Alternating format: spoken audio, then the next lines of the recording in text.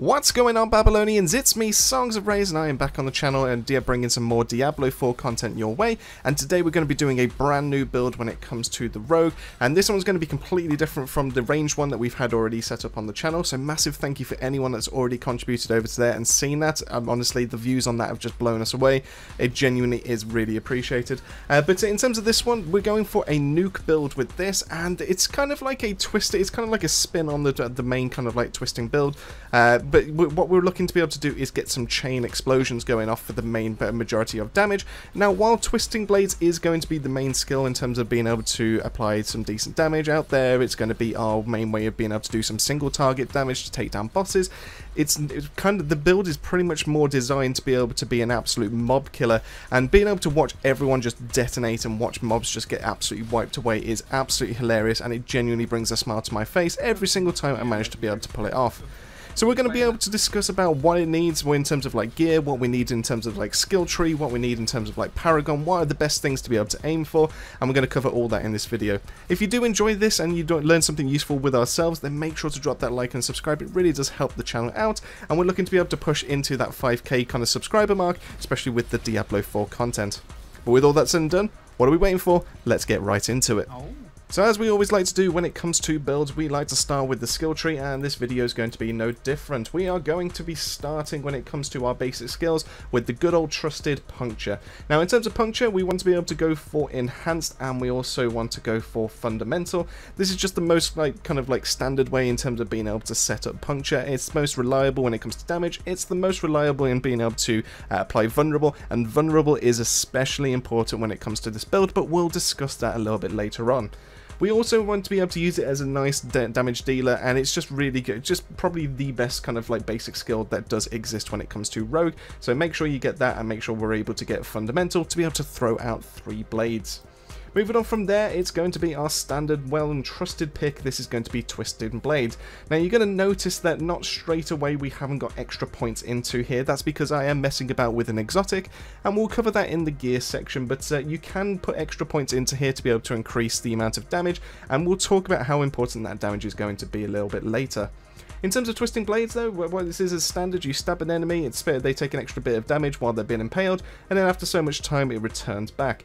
We're able to improve this with combo points. We'll talk about the how important the specialization is a little bit later on as well. You can see there's going to be a lot to be able to cover when it comes to this build to be able to maximize its damage output. What's really important though is that we do go into enhanced to be able to deal even more damage when it's returning, and we also want to go for advanced twisting blades to be able to get our cooldowns to be able to reduce down. This is going to be vitally important because we are using 2 imbuement skills, and we want to be able to reduce the amount of cooldown that we have on those. Lastly, before we move from the core skills, we do have 2 points into Sturdy to give ourselves a little bit of damage reduction, allowing us to be able to stay alive inside the fight, and then 3 points into Siphoning Strikes, which is going to be our main way of being able to heal and have that sustain in the fight. Moving on from there though, we do then get to go into our agility skills, and as you can see when it comes to it, we do have 2 points into Shadow Step, but 2 points is going to be from our gear, but we primarily use Dash. Feel free to be able to mess about with whichever one you prefer. You can feel free to be able to swap Dash into for Shadow Step, but the real reason why we do go for Dash is because it's able to be imbued, and it also has extra charges. It's also great to get into a fight, it's great to get out of a fight, and because it can be imbued, and because we can line up bunches of enemies all together in a straight line, that allows us to be able to infuse them with our ice and with our shadow, which we'll discuss a little bit later on. We only want the 1 point into our enhanced dash here to be able to get the 15% increased critical strike damage. That's quite important. We want to be able to deal as much damage as possible when it comes to this build, especially against certain targets. And if you can get a couple of pieces of gear to be able to roll with extra ranks into dash, notice that this reduces the amount of cooldown that it has on the ability, meaning that you get your dashes back faster. This is especially important for mobility, but once again it is great to be able to spread around that extra critical strike damage. Before we do move on though, we always go for 3 points into Weapon Mastery. This is vitally important. We do use swords in this build, and that means that because we do have 2 equipped, we get a nice 18% increased damage. Moving on from there, we do go into our subterfuge skills, and this is where we're going to get our poison trap. Now, poison trap is a great way to be able to start resetting our imbuement skills, but it's also a great way to be able to do some crowd control, some extra damage, and a great way to be able to knock enemies down. We have 1 point into here to be able to do some decent damage. We then grab Enhanced Poison Trap to be able to knock down those enemies for 1.5 seconds, giving us a little bit of breathing room, especially if we are going to be inside the middle of a certain mob.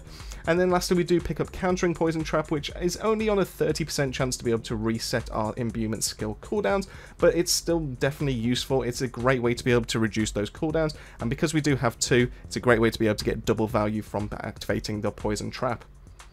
We then move on from there into our imbuement, and this is where a majority of our points are going to be spent because we want to be able to get a lot out of this.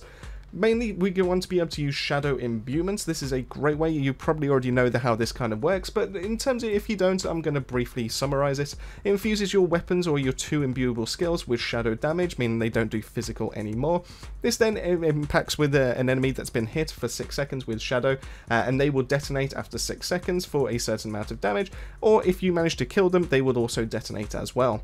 Every single time you put a point into this increases the amount of explosion damage that it will be doing, and this is also going to be vitally important because this is going to be where the nuke aspect kind of comes in. There is another kind of factor that also increases the amount of damage that we will be doing for the nuke, so it's not just by itself, but shadow imbuement is largely important when it comes to this. We do also grab the Enhanced to be able to increase 15% increased critical strike chance against injured enemies infected by Shadow Imbuement, and lastly we go for Blended so that every single one of our explosions from it will make enemies caught within that vulnerable for 2 seconds. Vitally important once again, so not only are we getting damage, we're also applying vulnerable, and we're spreading it out everywhere.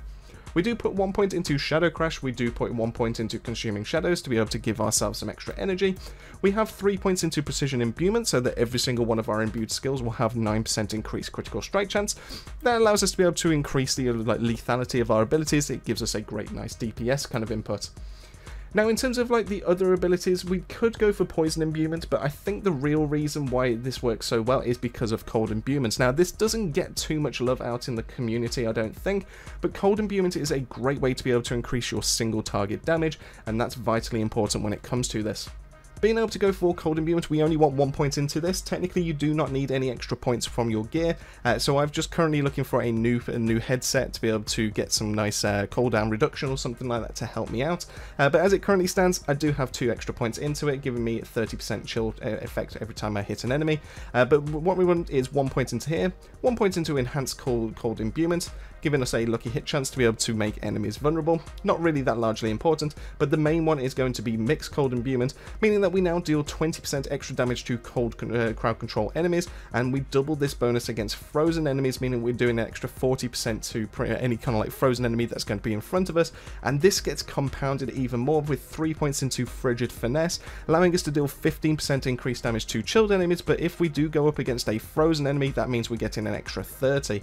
This means at standard, from just being able to use our Cold Imbuement and being able to hit a frozen enemy, we are now dealing an extra 70% increased damage. It is a massive damage increase, as you can tell. Moving on from there, we have our ultimate tree, and we're not picking up an ultimate ability for this build. You could potentially mess about with being able to take off Poison Trap if you really want to, and you could use Shadow Clone as a great way to be able to increase your single target damage, but I'm very happy with how Poison Trap kind of works in this build. You definitely also could get away with being able to use Death Trap, as this allows you to be able to suck enemies in with Prime Death Trap, and that is also a great way, but I'm not a massive fan of the cooldown, and we do need combo points to be able to pop off in terms of the amount of damage we'll be doing.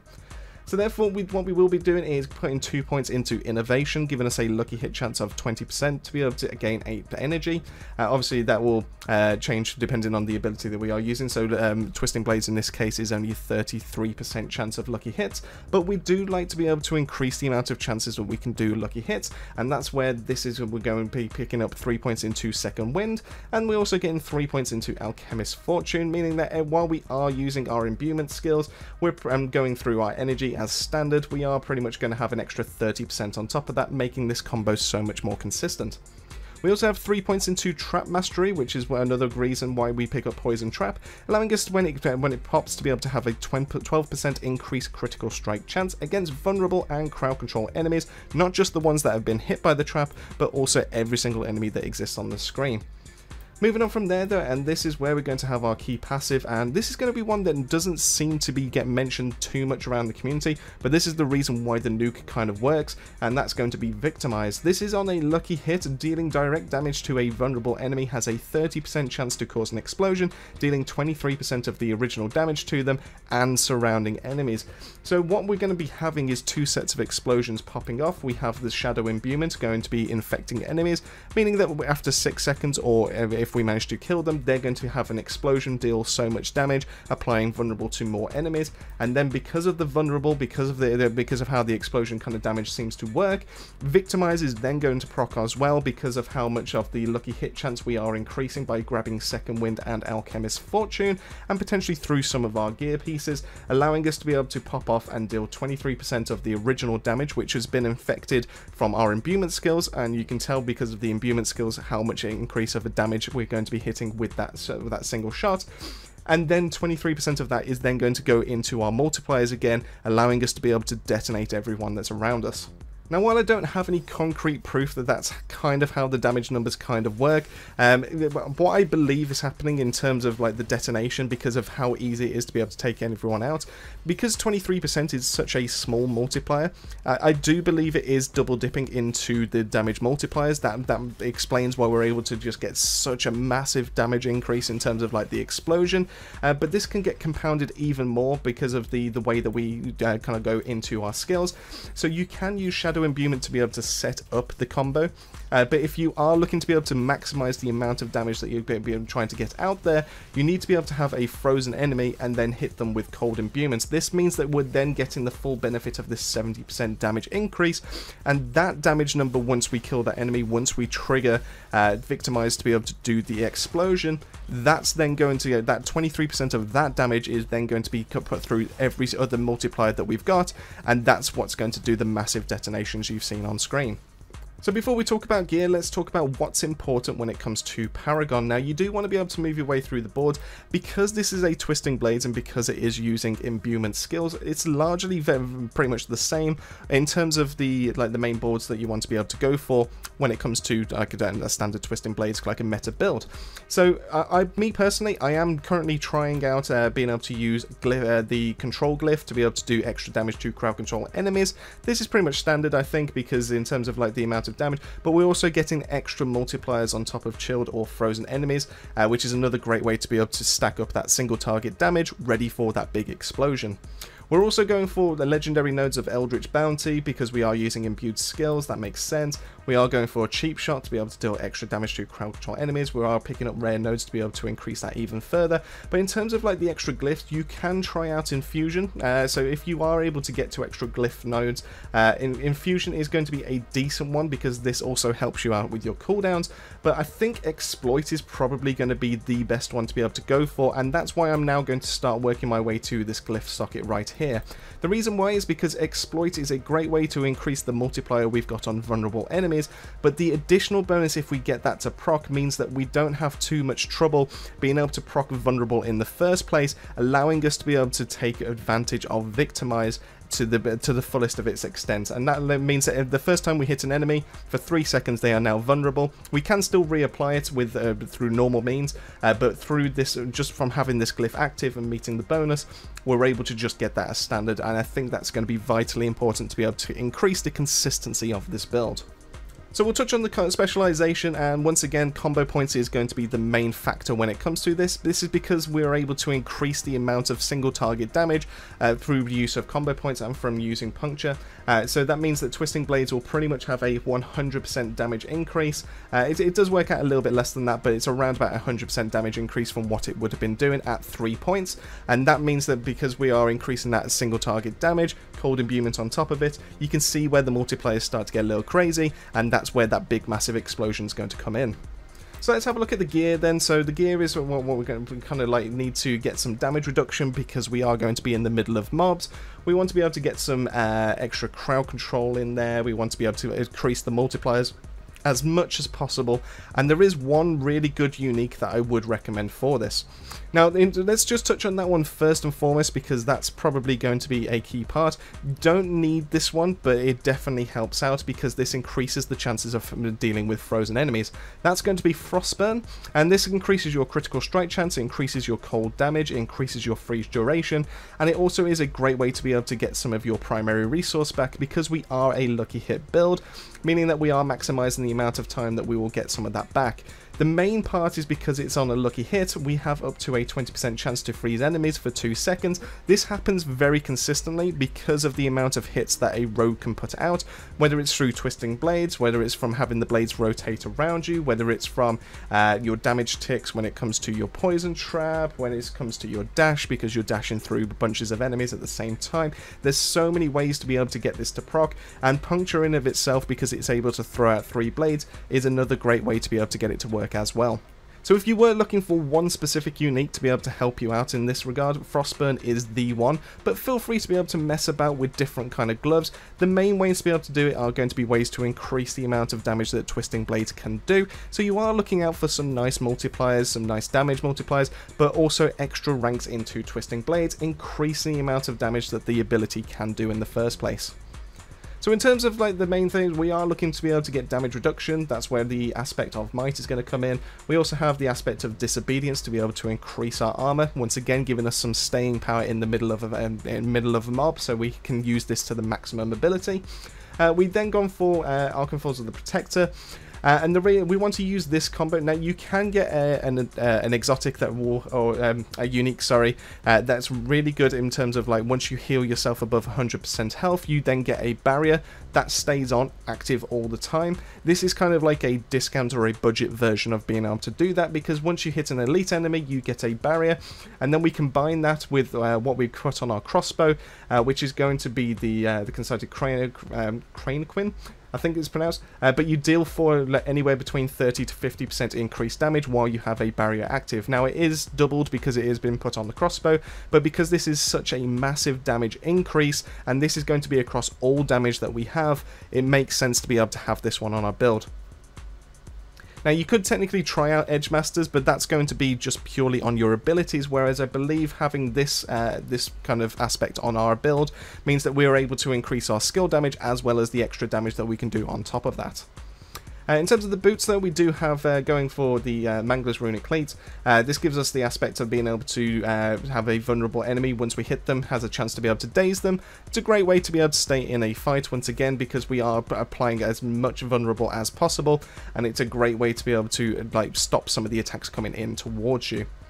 On the amulet, we do have casting an imbuement skill will trigger an imbued explosion around yourself, applying the imbuement effects and for a decent amount of damage of the same type. This is vitally important as well, because if you use the cold imbuement, this is a great way to be able to start using the like the chilled, as well as start stacking up ready to be able to get to frozen status.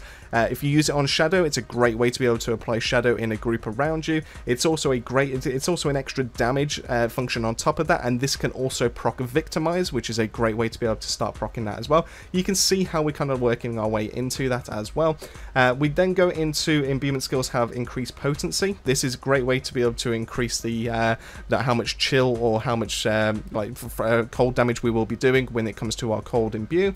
It also increases the amount of damage that our explosions when it comes to shadow damage will be doing as well. It's overall a decent one. I'm still messing about with this one, but it has done me quite a nice kind of some favors out there, so I haven't swapped it off just yet. We also got being able to hit a chilled or frozen enemy with a shadow imbued skill creates an explosion. This is also pretty nice because this is another damage aspect as well. So if you do go depending on which way you use your skills, if you do use your chilled first and you apply chilled and then you go into your shadow, you've got an extra damage function on top of that that can also trigger Victimize. You can see how we're kind of working into the the AoE explosions around our character, and then being able to trigger as many damage aspects as possible to get those extra explosions proccing as well. Lastly, in terms of the swords though, we have gone for to go for Vengeful. Making an enemy vulnerable has a up to a 50% chance to grant 3% increased critical strike chance, and this goes all the way up to 9%, gives us a little bit more nice consistency in terms of critical hits.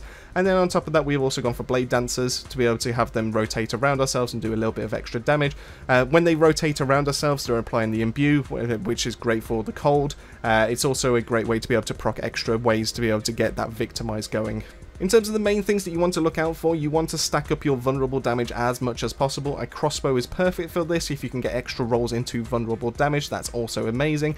And you definitely want to look out for that when it comes to your rings as well. Vulnerable damage is the one to look out for. Critical strike chance is also great. Lucky hit chance is also great. Basically anything that can increase the amount of damage that you can do in terms of multipliers is absolutely amazing. Now you can also go for dexterity. That will increase the amount of initial skill damage that you will be doing, but because of the explosions they won't be benefiting from those, so therefore it kind of makes sense to go for multipliers where you can. Lastly, in terms of the jewelry though, you do want to be able to go for topazes to be able to get that damage reduction while control impaired. You want to be able to go for skulls when it comes to your jewelry. I need to slot one in on that one. And you also want to be able to go for emeralds onto your weapons because this increases the amount of critical strike damage you do to vulnerable enemies. We're looking to be able to apply vulnerable here, there and everywhere. So therefore we want to increase that amount of damage that we can do. And while I don't have the max gems because I haven't leveled high enough just yet, being able to have 42% as standard from just having these 4 currently is absolutely amazing, and that's what allows us to be able to hit those massive damage numbers. But there you go, that is everything done with the build. That's me just currently explaining it. I hope the gameplay in the background has shown you the main way to be able to get this build to start proccing, and the sheer amount of devastation that it can get done as well. Massive thank you for making your way to the end of the video. Massive thank you to the Babylonian family as always for their continued support. It really does help the channel out, and like I said, if you did enjoy this and you learned something useful with ourselves and you do try this build out, then just do us a favour, make sure to drop a like and a subscribe. It really does help. But let me know in the comment section down below if you do try this out, if you do try to make it, and if there was anything that you've tested out yourselves that you potentially would change as well, because I'm more than happy to be able to discuss with the community to make sure that this build gets done right. But with all that said and done, that just leaves me to say keep yourselves safe, keep yourselves well, and I'll see you all on our next video.